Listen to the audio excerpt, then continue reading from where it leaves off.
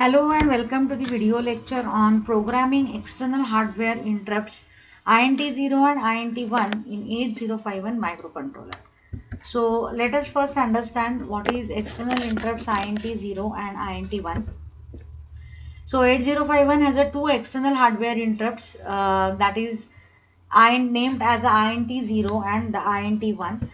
Now pin number 12 and pin number 13, that is port pin 3.2 and port pin 3.3, they are basically designed for generating these interrupts because these are external hardware interrupts. So we are going to toggle these external pins to generate an external interrupt.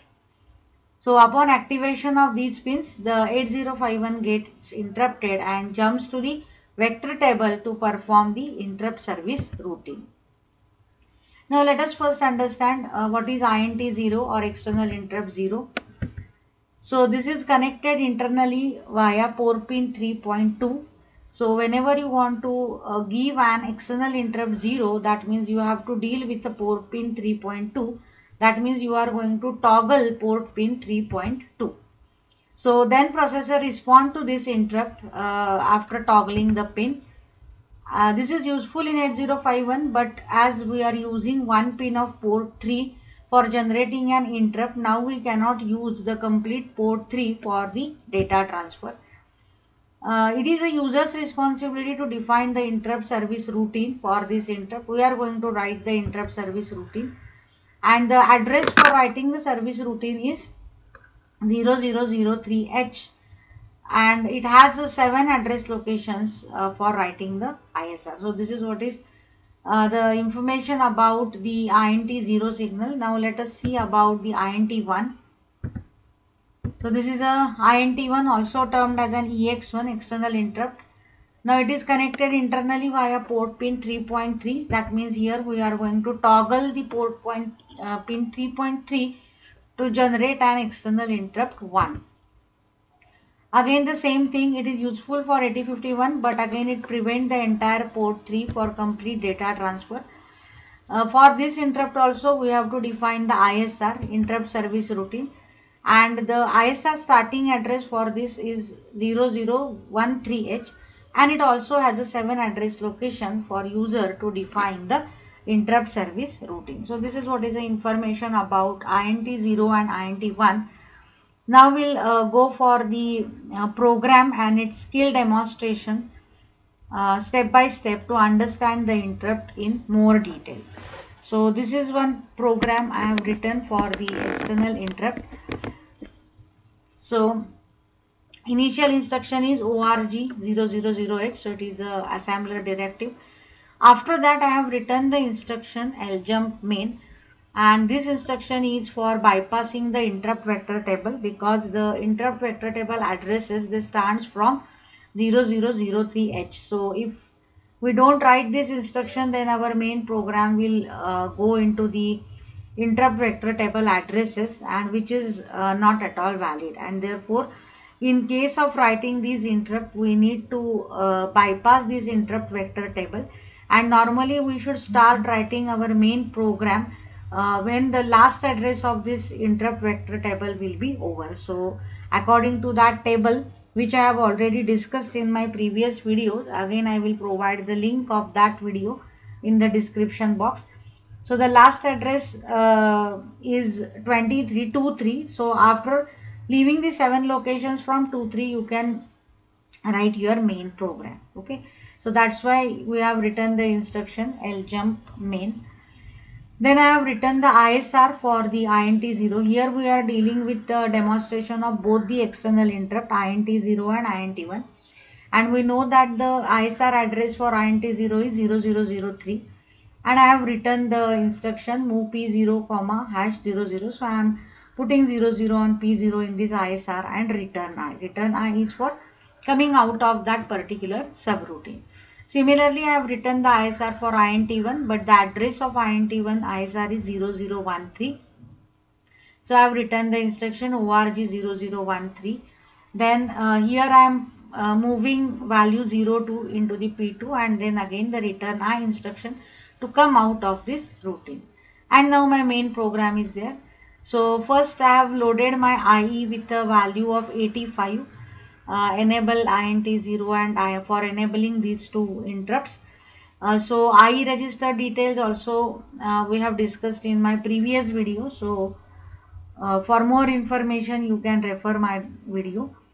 And then after loading this is basically for enabling the two interrupts INT0 and INT1. And then after that simply there will be one loop as jump here. That means your microcontroller is busy in this loop only, and whenever any one of the interrupt occurs, either INT0 or INT1, then the control will be transferred to that particular ISR. So this is what is a simple program. Now we'll go for the step-by-step debugging of this. So let's go to the debug session. So see here, I have already taken this parallel port P0, port P0, port P2, port P3 and the interrupt system. So all these things we have already taken. So here in the interrupt system you can see the vector table. So the highest priority is port pin 3.2, that is INT0, and the vector addresses are also mentioned. And you can see here the last address is 0023. So you can start your main program. After this, leaving some 7-8 locations, you can start. Okay. Then you have a interrupt request, interrupt enable, and interrupt priority. Here we have not set any priority, so it is not showing you any priority levels. So let us start executing this program. So the first step is I'll jump to main. So the control will go to this main. Here IE is equal to 85 that we have loaded. So when the instruction will get executed, then you see in the interrupt system. So see here, your interrupt 0 is enabled, and as well as the interrupt 1 is also enabled. So for enabling both of these interrupts, you have to load 85. And now your controller is busy in this loop only. It is not going to do anything. Now what I will do, I will generate an interrupt from the external pins. So port 3 is used for generating the external hardware interrupt. Here first I will generate the interrupt 0, that is INT0, and for generating INT0 the port pin 3.2 is used. So I will toggle this port pin 3.2. So this is 3.0, 3.1 and 3.2. So now the interrupt is generated, and in response to this interrupt, now the microcontroller will transfer its control to the ISR. So see here the address of ISR is 0003. So control is moved to this instruction, and this 00 will be moved to P0. So see here ISR gets executed, and still I have not removed this interrupt. This is a level triggered interrupt because initially it is high and then I have applied a low level. Then it will come out of the routine, but still if you give a low level, then again it will go to the interrupt and it will continue. So if you want to come out of this routine, then you have to again make it 1. Okay. So this is what is the INT0. Now let's see how the INT1 works. So for INT1, the port pin 3.3 you have to toggle. So 3.0, 3.1, 3.2 and 3.3. Now I will give this interrupt, and now see here from main the control will be transferred to the ISR, but in this case the address will be 0013. And now the value 02 will be moved to port P2. So see ISR gets executed and return. I will move the control back to the main program. But unless and until you remove this interrupt, again and again the controller will get interrupted and the control will be transferred to the ISR. So I will take out this particular thing. So this is how basically both these external hardware interrupts will work. Now let us also see about the priorities of the interrupt. Now if you consider that if I give or activate both of these interrupts at the same time, so let's see what happens. So this is 3.0, 3.1, this is 3.2, 3.3. Now I have enabled both the interrupts at the same time. Both the interrupts are given, and now let us see where the control will go. So by default or according to the priority, you can see in the interrupt table, the INT0 will be having a high priority, and therefore now the control will be moved or transferred to the ISR of INT0. So see here, the control will go to the ISR, and again that particular ISR will get executed, and then it will come out. So unless and until you change this priority, every time the priority will be given to the in INT0, because it is by default priority. But suppose we want to alter this priority, then see what we can do. So for altering the priority, we are going to use a IP register. So that is also discussed in my previous video. So I will also add this, and let us check the output. So I will add one instruction.